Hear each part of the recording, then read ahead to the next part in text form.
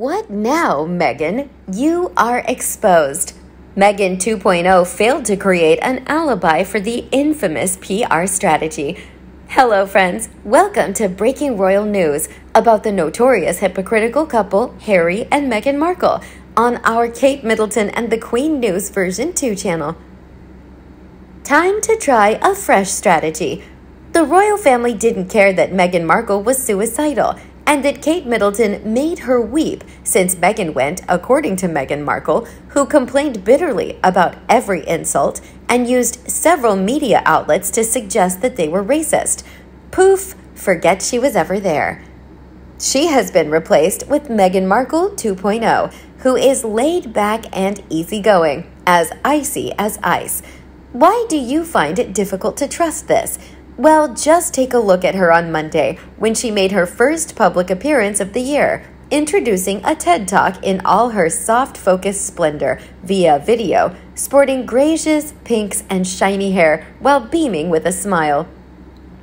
Too little?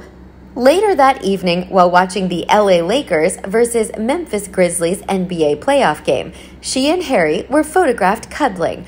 A kiss cam captured their giggles as Meghan's strategically positioned arm prevented Harry from going in for a kiss. See, the new Meghan is carefree, joyful, and living her best life in public with absolutely no stiltedness. Nothing bothers this Meghan, not even a whole country of Britons who are undoubtedly contemplating what the late Queen purportedly stated before Prince Philip's burial as they waited King Charles's coronation. Meghan won't be attending, thank God. Yes, our former Duchess Difficult would have us think that she has decided to skip the coronation, despite weeks of back-and-forth discussions with Buckingham Palace about what responsibilities she, Prince Harry, and their 2 kids would have to follow the road less traveled, to ease the burden on the important players, not to divert attention. This is in spite of several claims that Harry and Meghan threatened to cancel the trip if they didn't get a spot on the balcony of Buckingham Palace. With the royals, who genuinely do their jobs without complaining, they refuse to go on reality shows and sign books where they reveal all their secrets and animosity. Isn't that what the brand is? Resentful, vindictive, small-minded, and profit-driven. Racism is being yelled everywhere. She sought attention like a special operations squad searching for a valuable target, then demanded that everyone leave her and Harry alone, as wonderfully parodied in South Park's worldwide privacy tour.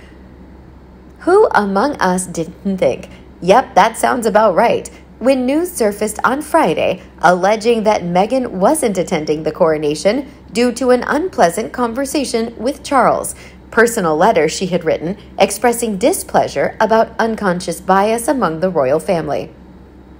False, claims Meghan. Never, ever. Never, ever. She would never risk it, would she?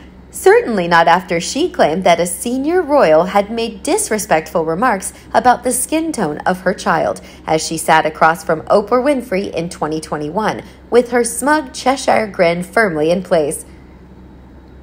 Simply said, Meghan doesn't tend to dwell on things. Never would she accept a prize from the Kennedys, America's own pretend royal family, for standing up to structural racism in the royal family, only to have her husband retract that statement a few weeks later. She and Harry are so morally upright. Their accounts line up perfectly. We may genuinely trust what they say when they speak. Omid Scobie, Meghan's spokeswoman, who is also known as Scooby-Dooby-Doo to us devoted rubberneckers, issued a stern denial over the weekend. Any guesses as to how it started? The Duchess of Sussex, whose title we will never ever abandon, is going about her life in the present, not thinking about correspondence from 2 years ago, related to conversations from 4 years ago, according to a recent report. Any insinuation to the contrary is untrue and plainly absurd. Let's dissect this claim, shall we? Get the scalpels ready. Let's chop it up and throw it out as the grade A medical garbage that it is. Meghan isn't thinking about previous resentments, is she?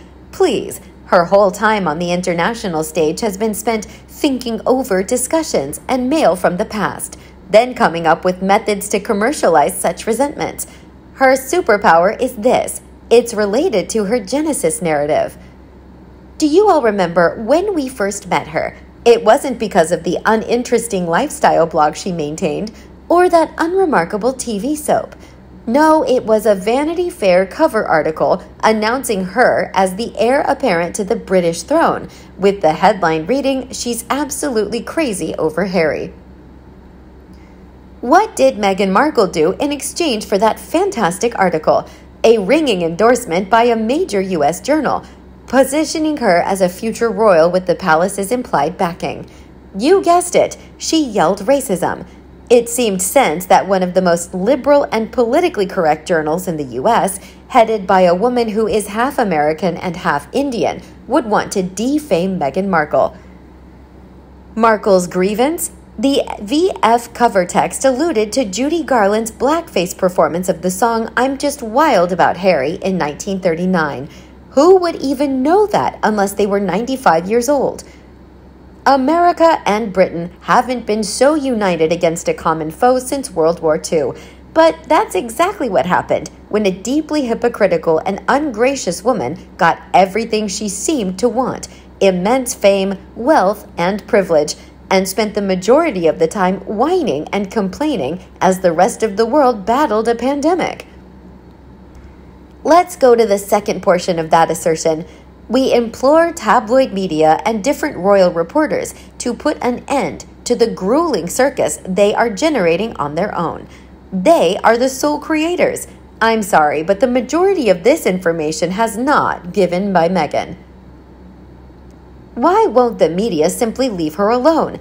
Oprah, Time Magazine, The Cut, Variety. Our Meghan looking saint-like, separating fluffy clouds, purple clouds, and successfully dethroning Angelina Jolie. Finding Freedom, her incorrectly named Archetypes with Meghan podcast, Netflix, and Harry's novel, indeed the world's privacy tour. Meghan has the audacity to disparage the late Queen in the Harry and Meghan Netflix reality series, docuseries, equating their first meeting to medieval times, dinner, and a tournament, which is something hick Americans would understand. Her distressed spouse was watching helplessly as she then ridiculed in a dramatic manner what it meant to bow before Her Majesty. This woman pushes the phrase, "bite off the hand that feeds you," to all new depths. But we're expected to think that Markle is choosing to forego the coronation, a momentous occasion that will be covered by media outlets everywhere because she's content with her life. Is it really that happy? Because she's too preoccupied and lofty to worry over chats and emails from 4 years ago. Let's not forget that her husband, who also doubles as her lapdog, published a private text message conversation between Meghan and Catherine, the Duchess of Cambridge at the time, in his biography. That is obviously a serious infraction, but its importance lies in showing how small-minded and petty Meghan is, as well as how brutally she addressed her future sister-in-law, who is clearly superior to her. How angry Meghan was to store this away for later use.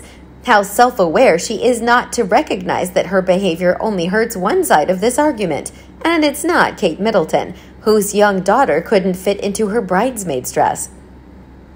That conversation, which served as a lesson in American passive-aggressiveness, happened in 2018. For use in his Poison Pen memoir, which was released in January, 5 years later, Meghan undoubtedly provided it to her husband. Therefore, pardon us if we don't believe Meghan when she tells us how crazy it is to think that she is preoccupied with years-old discontent. The Duchess of Endless Despair and Grievance will undoubtedly surpass her new cool girl avatar, but for now, the royal family has once again played their cards wisely. What does the palace think of all of this? According to Meghan's biographer Tom Bower, everyone is delighted that she isn't attending, in the manner of the late Queen. What do you think about this latest appearance of Meghan Markle alongside Harry? Let us know your thoughts below in the comment section. We hope you found this video helpful. Don't forget to leave a like, share, and subscribe to the channel if you like it. Thank you for watching this newsletter. See you in the following videos. Goodbye.